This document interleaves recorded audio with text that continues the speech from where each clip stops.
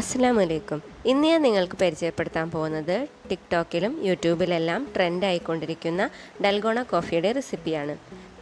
Dalgona കോഫിയുടെ റെസിപ്പിയോടൊപ്പം തന്നെ ഡൽഗോണയുടെ ആ cream വെച്ചിട്ട് ഒരു കുഞ്ഞു ഡെസേർട്ടും ഞാൻ നിങ്ങൾക്ക് പരിചയപ്പെടുത്തി തരാം. അപ്പോൾ നമുക്ക് ഇതെങ്ങനെയാണ് ഉണ്ടാക്കുന്നതെന്ന് നോക്കാം.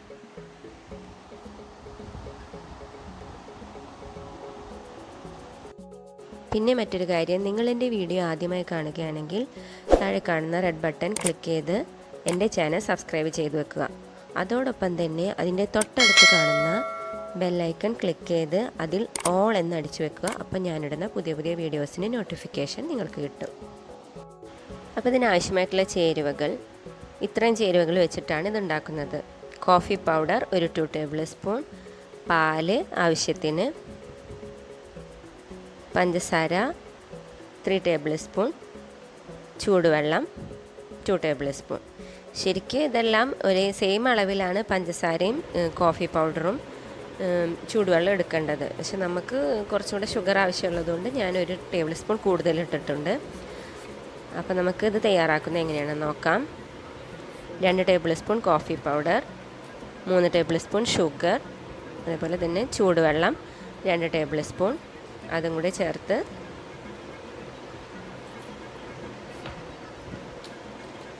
നമുക്ക് നമ്മുടെ ബീറ്റർ വെച്ചിട്ട് നന്നായി അടിച്ചെടുക്കാം. ബീറ്റർ തന്നെ വേണമെന്നൊന്നുമില്ല, നമുക്ക് നോർമൽ സ്പൂണ് വെച്ചിട്ടാണെങ്കിലും വിസ്ക് വെച്ചിട്ടാണെങ്കിലും നമുക്ക് അടിച്ചെടുക്കാം. കുറച്ച് കൂടുതൽ ടൈം എടുക്കുന്നു മാത്രമേ ഉള്ളൂ. ഇതിപ്പോൾ നന്നായി അടിഞ്ഞു കിട്ടിയിട്ടുണ്ട്. ഇനി നമുക്ക് നമ്മുടെ ഡാൽഗോണ കോഫി എങ്ങനെയാണ് ഉണ്ടാക്കുന്നത് നോക്കാം.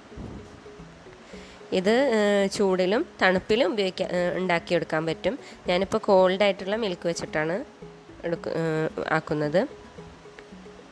ഐസ് ക്യൂബ്സ് ഇട്ട് കൊടുക്കുക. അതിലേക്ക് നമ്മുടെ തണുത്ത പാല് ഒരു 1/4 ഭാഗത്തോളം ഒഴിച്ചു കൊടുക്കുക. അതിൻ്റെ മുകളിലേക്ക് നമ്മുടെ ഡാൽഗോണയുടെ ക്രീം ഒഴിച്ചു കൊടുക്കുക. ഇത്രയേ ഉള്ളൂ, സിമ്പിളാണ്. പേര് കേൾക്കുന്ന പോലെ നല്ല സിമ്പിളായിട്ട് നമുക്ക് ഉണ്ടാക്കിയെടുക്കാം. ഇനി ഹോട്ടായിട്ടാണ് ചെയ്യുന്നതെങ്കിൽ ഹോട്ട് മിൽക്കിലേക്ക് ഇതേപോലെ നമുക്കിത് ഒഴിച്ചു കൊടുത്തിട്ട് ഉപയോഗിക്കാം. ഇനി നമ്മുടെ പാലിൽ വേണമെങ്കിൽ കുറച്ച് ഷുഗർ ചേർത്ത് ആദ്യമേ പാല് മിക്സ് ചെയ്ത് വെച്ചിട്ട് അത് ഉപയോഗിക്കുകയാണെങ്കിൽ പാലിൽ കുറച്ചും കൂടെ കൂടുതൽ മധുരം ഉണ്ടായിരിക്കും. ഇനി നമുക്ക് ഇതേ സെയിം സാധനം വെച്ചിട്ട് ഡൽഗോണയുടെ ക്രീം വെച്ചിട്ട് നമുക്കൊരു ഡെസേർട്ടും കൂടെ തയ്യാറാക്കാം. ഞാനിവിടെ സ്വിസ് റോളാണ് ഉപയോഗിച്ചിട്ടുള്ളത്.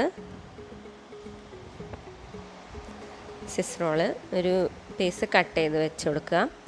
ഇനി അതിലേക്ക് നമ്മുടെ വിപ്പിംഗ് ക്രീം, അല്ലെങ്കിൽ ഫ്രഷ് ക്രീം ആയാലും കുഴപ്പമൊന്നുമില്ല, വിപ്പിംഗ് ക്രീമാണ് ഞാൻ എടുത്തിട്ടുള്ളത്. വിപ്പിംഗ് ക്രീം കുറച്ച് ഒഴിച്ച് കൊടുക്കുക.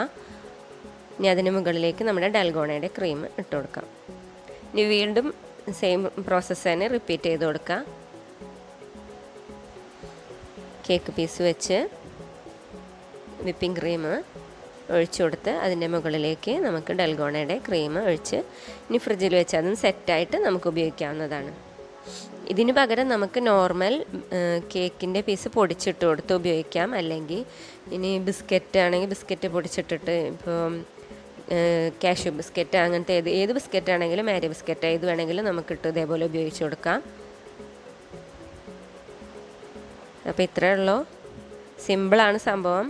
നമുക്ക് പെട്ടെന്ന് തന്നെ തയ്യാറാക്കിയെടുക്കാൻ പറ്റിയതാണ്. അപ്പോൾ ഇന്ന് കാണിച്ച കോഫിയും ഡെസേർട്ടും നിങ്ങൾക്ക് ഇഷ്ടമായി കാണുമെന്ന് വിചാരിക്കുന്നു. ഇഷ്ടമായെങ്കിൽ ഫീഡ്ബാക്സൊക്കെ അറിയിക്കുക. എല്ലാവരും ട്രൈ ചെയ്ത് നോക്കുമെന്ന് വിചാരിക്കുന്നു. ഇൻഷാ അല്ലാഹ് മറ്റു റെസിപ്പിയുമായി നമുക്ക് വീണ്ടും കണ്ടുമുട്ടാം.